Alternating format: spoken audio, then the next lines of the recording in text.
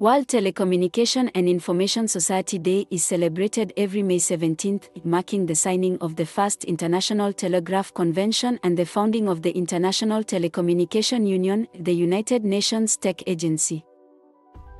This year, we focus on empowering the least developed countries through information and communication technologies.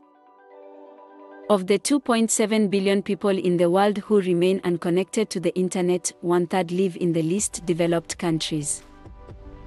Bringing these young, vibrant countries online will drive sustainable growth. Together, let's make 2023 a year of progress for meaningful connectivity and digital transformation for them. Join us on May 17th, either at ITU headquarters or remotely, starting at 2:30 p.m. Central European Summer Time. Check out the program and register now.